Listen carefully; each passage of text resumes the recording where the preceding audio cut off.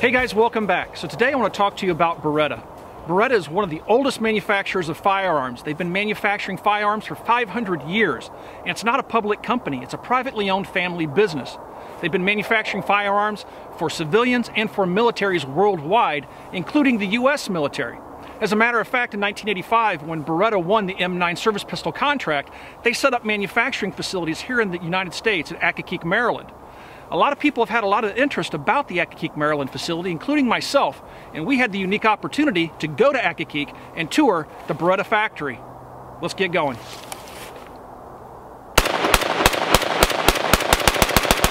The first thing we wanted to do when we got to Beretta was to learn a little bit more about the M9 service pistol. I wanted to learn about its history and how it became America's service pistol in 1985. Can you tell us a little bit about the history of the M9 service pistol with regards to the U.S. Army and the U.S. Marine Corps? Sure. The M9 has a very interesting history. The first time the Beretta started working with the U.S. military on pistols goes back to the mid-70s. And at the time there was a test conducted by the Air Force. It was managed by the Air Force, the JSAP trials. And the pistol, the Beretta 92, at the time it was called the Beretta 92, passed those tests.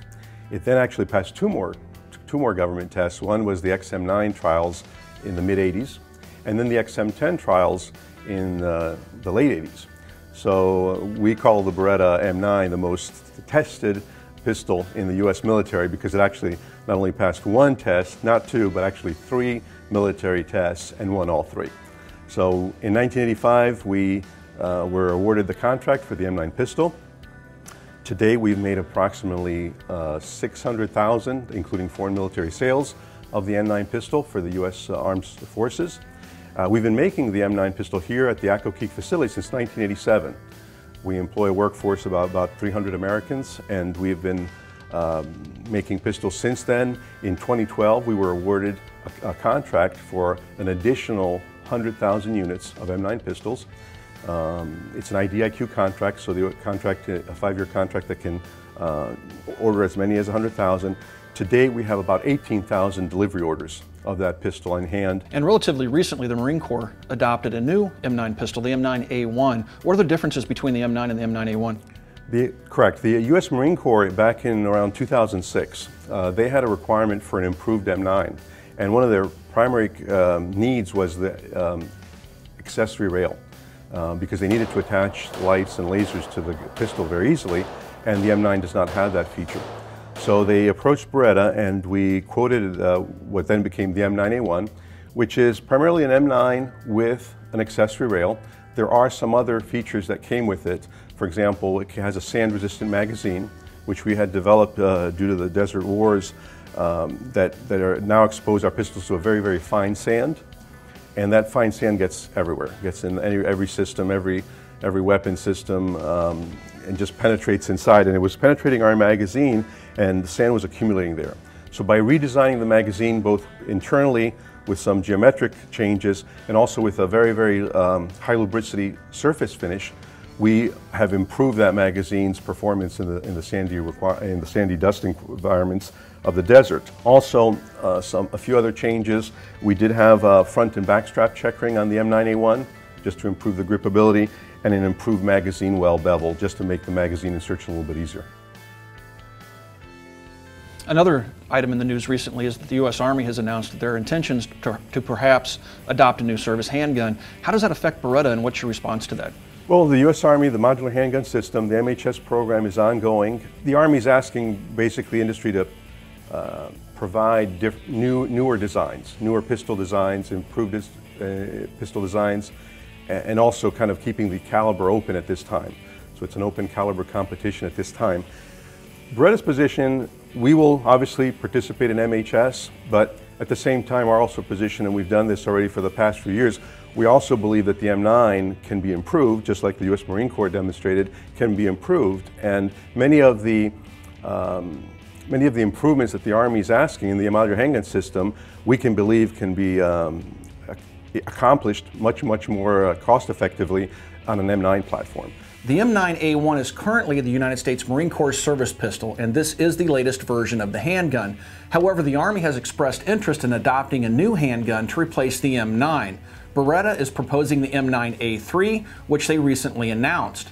So we'll learn in the future whether or not the Army will actually adopt the M9A3 or perhaps another handgun. So we have a lot of ideas, including those that are on our commercial pistol that we sell today, that are improvements over the M9.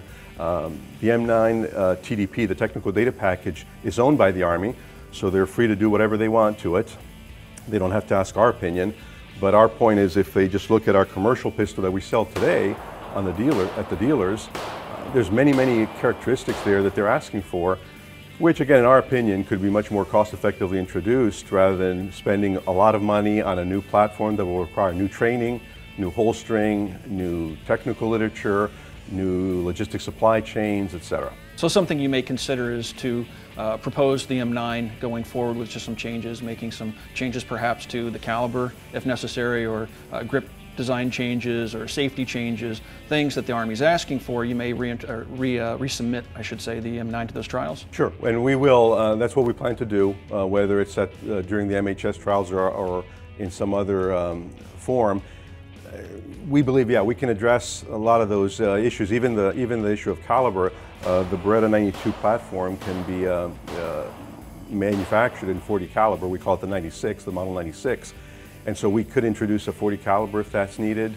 We could work with ammunition manufacturers for improved accuracy and improved lethality ammunitions in 9mm. Again, we believe we can address many of the issues that the Army is raising with an improved M9 platform. So let's say that the Army adopts the 40 Smith & Wesson. With the M96, obviously it's basically an M9 with a 40 caliber conversion kit. Would you be able to make available retrofit kits that would save the Army money? They could use some of the existing inventory that they have, update them to 40 caliber, and move forward. Yes, we could. We could develop a conversion kit made up of a slide, a barrel, and a magazine that could swap. You could be able to swap an M9 platform, generic frame, and by swapping those parts, you could convert that pistol to 9mm or to 40 caliber use. One of the things that impressed me most about the tour of the factory and taking a look at the M9 pistol and the Model 92s was the amount of hand fitting that went into the handguns. Parts like this barrel were actually hand fit into the handgun. We also noticed that the slides and frames on all the pistols were hand fit by skilled technicians. Another thing that struck me about the tour of the factory was the fact that every single step of the process, there was an incredible amount of testing. Each part was tested pretty much at every stage, and even the tooling used to manufacture the parts is tested regularly. The amount of testing and the attention to detail that goes into the construction of these handguns actually took me by surprise. The original components, the raw materials, come into this lab that I'm standing in now, and they get tested. And once they're approved, they're sent out for forging to be made, which I have here in my hands. This forging is then also tested before then it goes out to final finishing. When this is finished, which looks like a complete M9 slide, once this is completed, it comes back in for testing again to make sure that the final finish and surface treatments are correct. Then it goes out for the black finish you're all familiar with, and it gets assembled into a complete firearm. In my hand, I'm holding an M9 barrel. These barrels are tested to make sure that they're within specification. Behind me, those tests are being conducted. Now what happens is they'll take a sample set of barrels from a production lot and make sure that they're within those specifications. Now if one barrel is out of specification, that entire lot is inspected and tested. But regardless of that, each one of these barrels, 100% of them will be visually inspected. Keeping with old world tradition, every single barrel here at Beretta is hand polished. Both the civilian handguns and the military contract handguns are assembled on the exact same line. I thought that was interesting. The testing between the two is a little bit different. Now this is what I found also to be interesting, is the fact that many people automatically assume that if it's a government contract built pistol, that it's to a lower standard perhaps than a civilian made pistol. The exact opposite is true. While they're both built on the exact same production line, the military actually has more stringent testing requirements than the civilian side of the house does.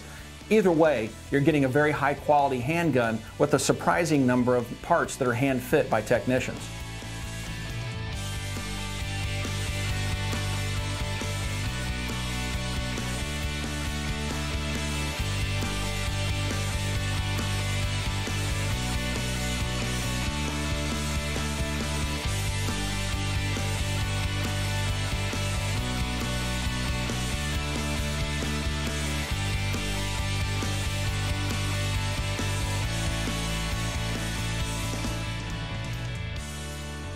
Beretta is of course known for building quality firearms. When you think of the name Beretta, of course you think of firearms. But Beretta is moving into the high technology field, and Beretta showcased some stuff that I found to be particularly interesting. These are force multipliers that, when used on military service weapons and even in the civilian world, will definitely improve the functionality of a fighting rifle. Beretta Defense Technologies. When I came into the facilities today, I saw the shirts and I was unfamiliar with what BDT was. What is Beretta Defense Technologies? Beretta Defense Technologies is a relatively new initiative at the Beretta Group companies.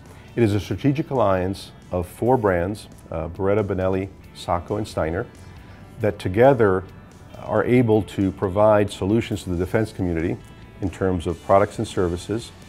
We are able to take each company's unique and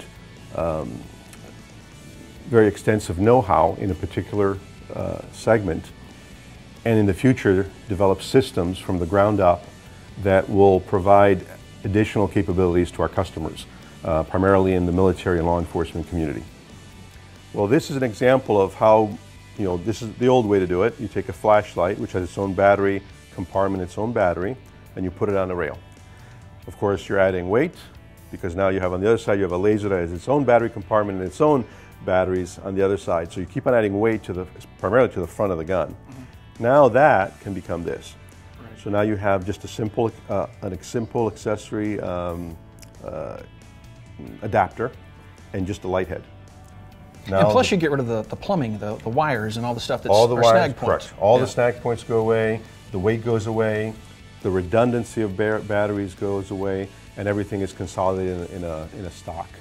The stock solution, here's a breadboard that demonstrates the concept. Here you have, what would obviously be hidden in a stock, you have a battery pack.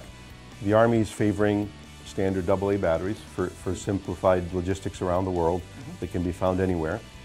This can be as high-tech as rechargeable lithium ions, but again, the Army right now wants simple AA batteries. And you power a rail that can transfer not only power to and from the rail, but also data. So now I can transfer a video image, laser rangefinder ranging information. I can transfer data back and forth and power back and forth. I can apply a control panel anywhere I want on the rail. I can put that anywhere I want where it's ergonomically comfortable. And I can program the buttons to do several things. In this case, that button obviously is activating the light. This next button can activate a laser. The next button, a laser rangefinder, etc. By doing this, I'm removing, again, the bulk and the weight of redundant battery systems and battery compartments and simplifying control. So under stress now, the soldier only has 4 consolidated buttons or 3 consolidated buttons to think about and not remembering, okay, I got to turn this lever, push that button, do this and that. It's all under at his fingertips. One concern is redundancy of batteries. Again, because it's new technology, people obviously are nervous about that because they are not, since it's a yet to be proven technology, they're concerned, well, what happens if this battery pack fails? Well, our answer to that is, again, until the technology is proven to their satisfaction, we can supply redundant power systems. For example, we could have a battery pack that's carried by the soldier that can be clamped onto any part of the rail and will provide instantaneous emergency backup power. About 3 years ago, Beretta announced at SHOT Show they would be introducing the ARX-100, which is a semi-automatic version of the ARX-160, which is currently the Italian military service rifle. When they announced the gun, there was quite a bit of excitement about it at the shows, and people were giving Beretta a hard time because he fell behind on their delivery schedule a little bit in bringing it to the U.S. civilian market. When the gun arrived, it seemed as though some of the excitement petered out, but I was still pretty excited to get my hands on the rifle. Now, in the U.S. market, the AR-15 is the rifle to beat. And how this rifle compares to the AR-15, well, that's really tough. It really appeals to a different market. This was designed from the ground up to meet the military needs of the Italian armed forces. So when I started looking at the gun, that's the perspective that I took when I was evaluating the rifle. And from looking at it in that light, I came to conclude that the rifle really has some pretty unique features, and from an engineering standpoint is actually quite ingenious. Internally, I found the engineering of the ARX-100 to be intriguing. Taking a look at the bolt, this is where I found probably one of the most interesting features. On the face of the bolt, we have 2 extractors and 2 ejectors. When you switch the rifle from left to right hand ejection, you're simply moving a cross block pin, which is a very simple mechanism, either left or right, which then allows you to use one side or the other as the ejector or the extractor. In essence, this is giving you 2 extractors and 2 ejectors. If one extractor should fail, with the tip of a bullet, you can make the weapon operational again. It's rather ingenious, and the whole system is extremely simple in design. Another thing that I found to be interesting about the rifle was just how quickly and easily you could remove the barrel from the rifle. And not only does the barrel come out for easy cleaning and replacement, but when you put the barrel back in the gun, it actually does maintain 0. Now, I will admit that the rifle isn't a sub-MOA rifle, but most military rifles aren't intended to be. As a matter of fact, the US M4 is expected to hold about 3 MOA at 100 yards with military ball ammunition, and the ARX 100 easily meets those specifications. I have found the rifle to be extremely well made, very durable, very reliable, and easy to maintain. I also like the fact that the gun that I'm holding here, the civilian version, is 100% made in the United States. Everything from the cold hammer forged barrel to the injection molded polymer body. It's all made here in the United States, and we get a chance to take a look at that, of course, when we toured the Beretta factory. The traditional way to make a barrel in the United States has been to take a barrel blank and pull a cutting tool through the barrel that would then cut the rifling into the barrel. Some would argue, I would argue, that the best way to make a barrel is to hammer forge it. This process is nothing new. It's been used in Europe for a long time, but the process is just now starting to make its way into the United States. What I have in my hands right now is a barrel blank. This is the beginning of what will become an ARX 100 barrel. It has no rifling, and as you can see, it's relatively short and thick. This barrel blank is placed in that machine, which is the hammer forge, and what comes out is a rough barrel that looks like this. Next, they'll take the rough barrel, which I have in my hands, and they'll put it in this machine. This machine will put a rough contour on the barrel, and what comes out looks like almost a completed ARX 100 barrel, but there's still a little bit more to be done to it. The last step in making an ARX 100 barrel is to cut the shoulder, get it perfectly dimensioned, because again, this is where the barrel headspace is on the rifle, and also to machine this diameter here, which is around the chamber area, which is a critical fit where it locks into the quick change barrel system of the rifle. And then the last step is cutting or contouring the barrel here, which is where the gas block sets on the barrel. The barrel is one small component of the total ARX 100 package. At the Akakik facilities, Beretta manufactures all the components and assembles them into the new complete rifle. The ARX 100 has its own dedicated assembly area where technicians conduct final assembly before the rifles are sent out for quality assurance and test firing. Here's something I found to be really interesting. Every single rifle is taken to a test fire area where it's not only tested for reliable function with standard commercial ball ammunition, but every rifle is also tested with a proof load. A proof load is loaded above normal operating pressures. This is done to assure the quality and integrity of the barrel. I've never seen such tests conducted on every firearm before, and I believe this speaks volumes to Beretta's commitment to quality and to testing. All right, guys, I hope you enjoyed taking a tour of the Beretta factory. It was a unique opportunity for us. We really enjoyed it, and I learned quite a bit about the manufacturing of Beretta firearms. If you guys have any questions about anything you've seen in this video, you can ask those questions on our Facebook page. You can find us on Facebook at facebook.com/military arms. Also, please swing by and check us out on Instagram. And I invite you guys also to come by and check out our online store at Copper Custom Armament, and that domain is coppercustom.com. Again, everybody, thanks for watching. We'll talk to you guys soon.